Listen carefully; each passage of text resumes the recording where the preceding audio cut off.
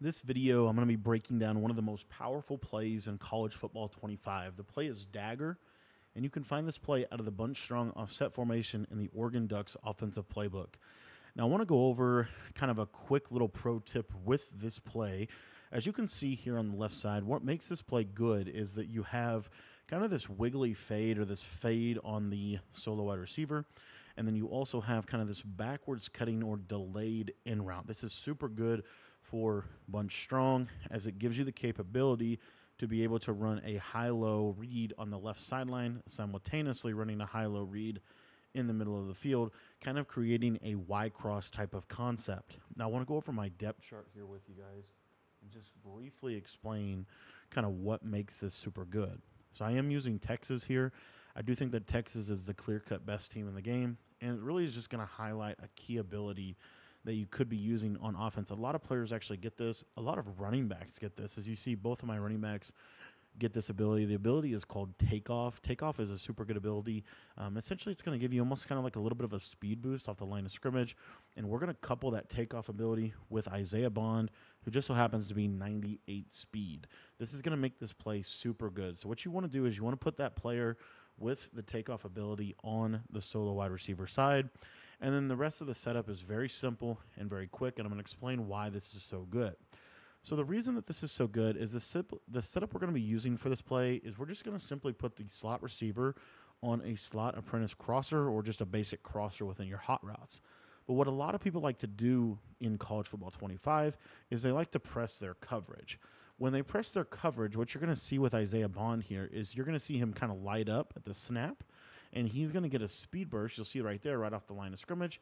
And if you have a good free form where you just basically are going to freeform this like holding left trigger, you're going to freeform this up and over the shoulder of the defender, you can actually hit the receiver in stride, and you can basically one-play touchdown almost every zone coverage in the game.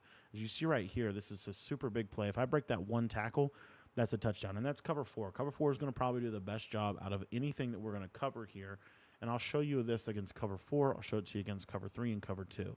So with cover three, as you see, he kind of gets that separation. Again, we're going for that over-the-shoulder grab, and if we just basically make that man miss, it's a touchdown every single time.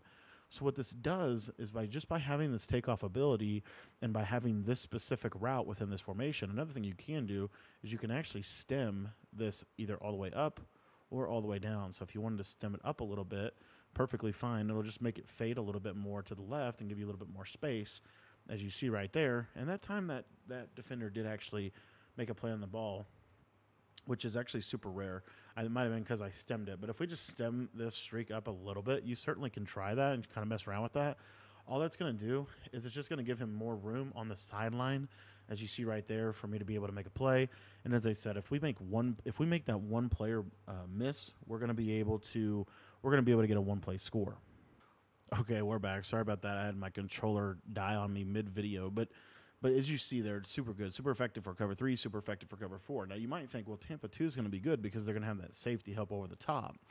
Well, by running our bunch to the wide side of the field, it puts this wiggly fade to the short side, and this is one of the best cover two bombs every single year to the short side. So again, you can feel free to stem him up or not, but what you're going to see is because he has this takeoff ability, this cloud flat is not going to press him properly, and so you're going to see he's going to kind of get a speed burst, and you can throw this right in that little window over the top of the soft squat, over the top of the cloud flat, over the top of the hard flat. So it really puts the defense in a bind if they're going to press you. Now, ironically, really one of the best ways they can run this is if they actually just call cover two man. Because by calling cover two man, sometimes you'll get this right here, as you see I'm getting. But a lot of times what's going to happen is when you go to like a man coverage, whether it's cover one robber, whether it's cover two man, what's going to happen is he's going to get jammed. And this, as you see here, is going to kind of reroute the route. And now this route's really not a good route for what we're trying to accomplish.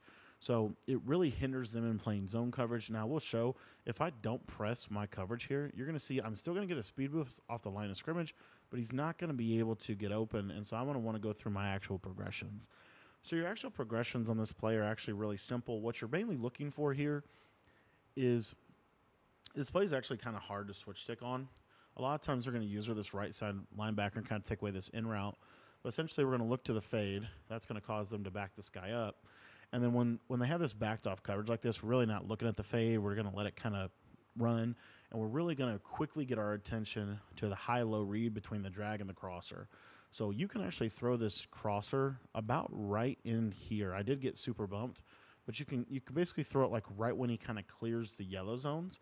That's one of the windows in which you can throw this. So if the user kind of sits down here on the drag route, then what you want to do is you want to look to your crosser that's getting open kind of right in this little pocket right here.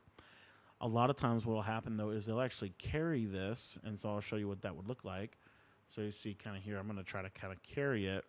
They're going to carry this crossing route, and that's going to leave this drag open, again, right in the middle of the field. I'm not even on the sideline. I'm really high-low in that middle of the field. So another thing that's going to happen is you'll get a lot of cover 2 on this left side. And if you get a lot of cover 2 on this left side, then your main read is probably going to be this drag, because this streak's going to kind of clear out that cover 2.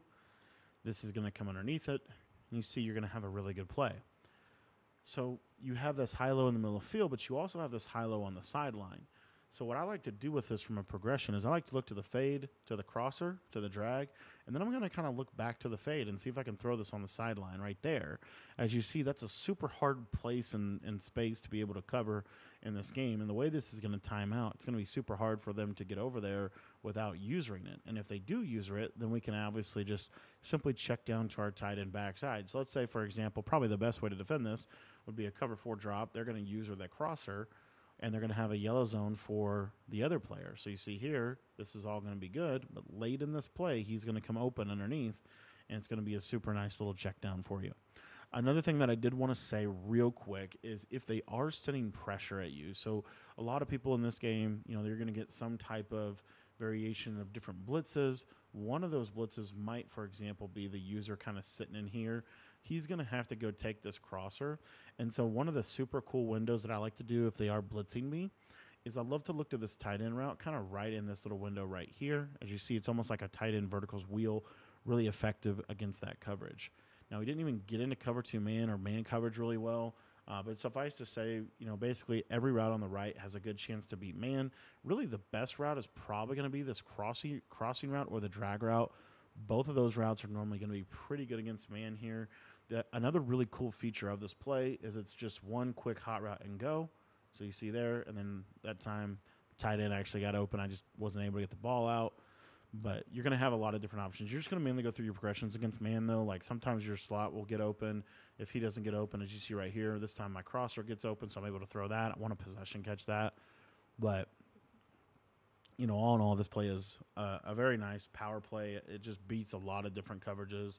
It does require kind of a specific defense. I cannot throw the crosser. It requires kind of a specific defense for them to be able to play good defense on you. And even then, a lot of times, if you make the right read on this play, you are going to have a lot of fun in this game because there's just a lot of stuff that you have going for you. Man coverage, low-key, kind of crazy baggy. But to be honest with you, man coverage is kind of like this every year. Practice mode, it kind of bags a little bit more than it's actually going to bag in game. And also this drag, please don't sleep on it. That drag route is super good as a man-beating route. Guys, thanks for watching the video. If you want to check out the rest of this offensive ebook from Oregon, make sure that you join our school community. It's only $10 to become a member over on the school site, and it's going to get you access to literally everything. It's going to get you access to all of our offensive ebooks, all of our defensive ebooks, and this year we're adding something kind of unique. Not unique to us, but unique for us, and that is a pro tip section, or almost like a knowledge database. We're kind of compiling all of our pro tips and putting them into one organized little section on the website for you guys to check out. So if you're not a school community member yet, I think it's a great time to sign up because you're going to get access to all of our college football stuff as well as all of our Madden content. So thanks for watching the video. If you want to sign up for the school community, the link is in the description below.